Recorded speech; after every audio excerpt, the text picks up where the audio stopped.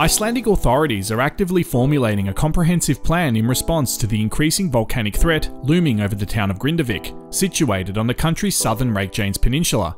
This plan, a proactive measure against potential volcanic eruptions, involves the strategic use of water to control and redivert lava flows. The proposed method is aimed at cooling and diverting the lava, thereby ensuring the safety of Grindavík, a fishing port with a population of approximately 4,000 people. The necessity for such an unprecedented intervention became apparent following significant geological activity in the region.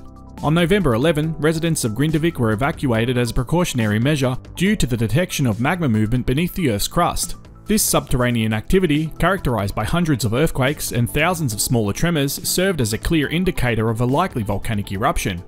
Iceland's head of civil protection and emergency management highlighted the collaborative efforts with European volcanic experts. These experts are set to assess the viability of employing high-volume water pumping techniques to cool down and manage the lava flow. This method is not entirely new. It draws inspiration from a successful precedent set in 1973.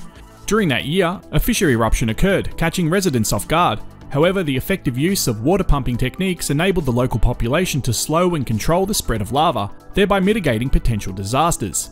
Iceland's unique geological landscape, characterized by 33 active volcano systems, the highest number in Europe, places it at a higher risk for volcanic eruptions.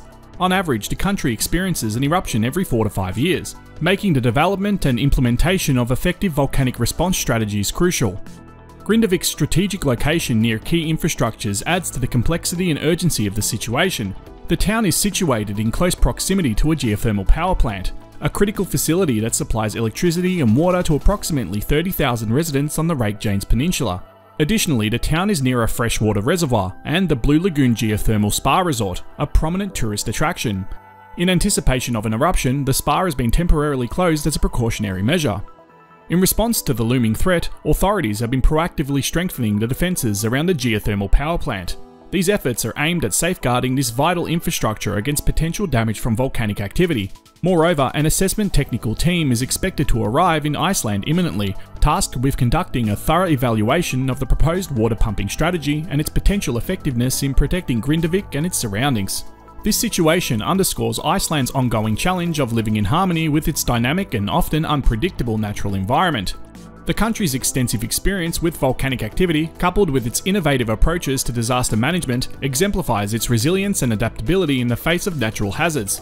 The collaborative effort of Icelandic authorities, local communities, and international experts reflect a shared commitment to safeguarding both human lives and critical infrastructure amidst the ever-present threat of volcanic eruptions. We'll continue to update you of any further developments, and thanks for watching.